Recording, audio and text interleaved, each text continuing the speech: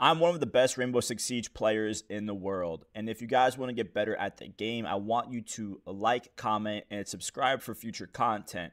And if you couldn't tell, right there, I have my own charm in the game too. The way you get my charm is very simple. You head over to my Twitch channel, the link is in the description. You sub for $5 and you have the charm forever. It's one of the best charms in the game. And let's continue today's video.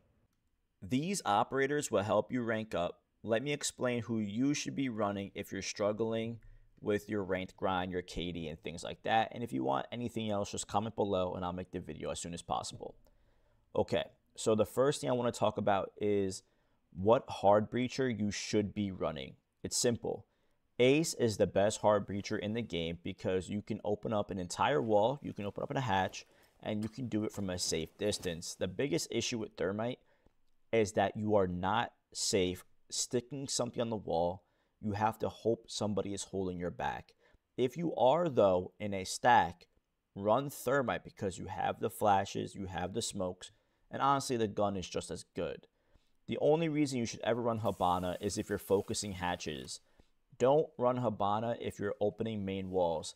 The hole is so tiny that the defenders don't have to peek you and they just get a weird angle on the hole and they stare at it, and you don't want that to happen to you. When we talk about what entries you're going to run, you have a few options. Who is considered an entry? An entry operator is an operator you can kill with, not what other people can do with, what you can do with, right? So like Ashe, Sophia are entries to me, but I don't play Sophia. So when you ask me what entry to use, I go, oh, play Ashe or Buck. And someone goes, Buck? What? He's a vert. He plays flex. But if you're good with Buck, like I'm good with Buck, I'm picking him every single time I entry. If someone runs away from me, I can buck them horizontally.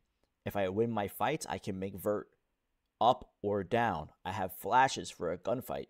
To me, a great entry operator is an operator with flashes, high fire rate and damage, and the ability to rotate quickly. That's what Buck can do. If Ashe had flashes, Ashe would be insanely broken, but there's a reason she doesn't. The reason why people love Sophia is because she has the stuns, but her recoil is unmanageable. Finka is the best operator in the game of Rainbow Six Siege at the moment. Flash, smoke, grenades, LMG no recoil, heal boost yourself, and res your teammates from across the map. This is the best operator in the game, hands down. So, now with that being said, we went over hard breach, we went over what operators it kills with. When do you know to use what type of EMPs? Do you play Doke, Line, or Thatcher? If you are going to open a wall and you don't want to waste time and it has to be easy, smooth, you pick Thatcher every time. Unless you're in a 5-stack who is trying hard, run Thatcher because it limits the mistakes, okay? You EMP, it gets put on, you EMP again, they can't be tricked, you win, it's done. These type of EMPs, the throwables from Doke, Line, or Osa, whoever has them, it creates a thing where you have to be perfect and it has to be done exactly the right way or things can go very wrong. I much rather use Thatcher, hands down. I will pick Osa in this one unique scenario. If I know I'm opening a wall and I have to go through it and get kills. Now, what wall is like that?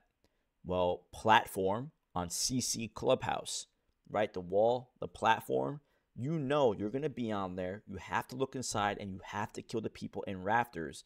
So I want a shield so I can do that safely. But there are certain walls that you will open that you don't need to do that. There's plenty of places around to be covered, right?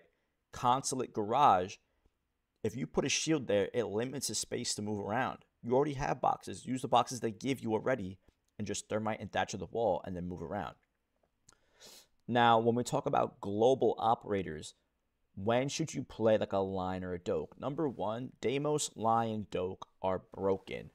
Global operators are operators that hit one button and they affect the global of the map, the entirety of the map, and the other team can't do anything about it. They literally just get screwed over for just living the operator life. You can't do anything about it, and it sucks unless you're in the site hiding. It forces people back to the map. Another global op is Jackal.